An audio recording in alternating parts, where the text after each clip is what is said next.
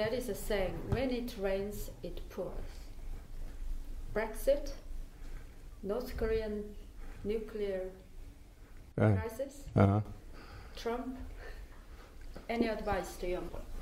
Oh yeah, lots of advice. Learn languages as fast and as thoroughly as possible.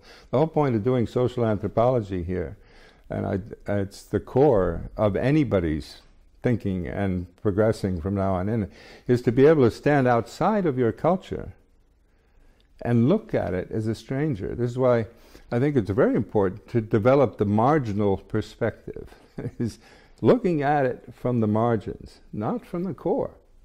We're going to go under on the defense of the core, whether it's the cultural core here, the cultural core there, or elsewhere, or the anthropogenic and anthropocentric core. If we think an ecosystem runs on the basis of human interests, we're sadly misinformed. No known ecosystem has ever existed and cannot exist on the primary benefit to one of its constituent species. Can't happen, won't happen. The best, fastest, and most effective thing you can do is to transcend your own anthropocentrism. That is, try to think the world as if humans were a passing phenomenon. Because we've got to scramble fast in order to figure out how to become a participant species in a complex ecosystem, not a dominant species. There is no known human society that has ever persisted in dominating its own ecosystem. What's it done before?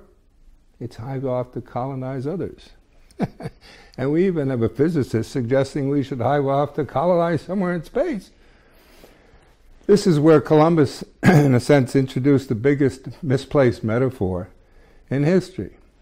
He got to the New World, let's call it that, and Magellan after him, shortly thereafter, went around the whole shooting match, and pretty much proved that it's round.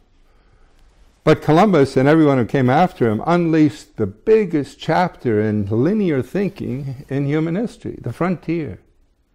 Endless frontiers, movement out into space in a linear inclined plane. This is progress. This is out there to conquer. Of course, we disregarded the populations that lived on the other side of the frontier. They didn't count.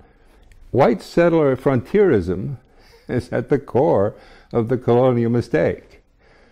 And unless we can transcend that form of linear thinking, and I don't think it's going to be easy. I mean, in the United States, even our greatest cultural heroes like John Kennedy elected his constituency, mobilized them on the basis of frontiers of space. Well, there's nothing more absurd than the idea of frontiers off of a sphere, right? How are you going to draw it? It's a linear metaphor off of a sphere. Can't happen, won't happen. Fast, you've got to overcome this notion of continuous growth, got to overcome the notion of anthropocentricity, or the silly word for saying we're the cause and purpose of the universe. Not so. And you've got to start learning to take notes from the margins on cultures here, cultures there, and guess what? Species elsewhere. Just take the case of agriculture. Humans don't produce food. We can't produce food. The best you and I can do if we go out in the sunlight is get a suntan. And if we stay out there too long, we'll get sunstroke. But we don't photosynthesize. We depend on other organisms that do photosynthesize. Right? There's a ratio between the green leaf and the human population. As I say, anybody who thinks that humans can infinitely expand has no idea about how an ecosystem functions. In an ecosystem, all you can do, your best role as a human species, is to learn how to favor the environment for plants to grow.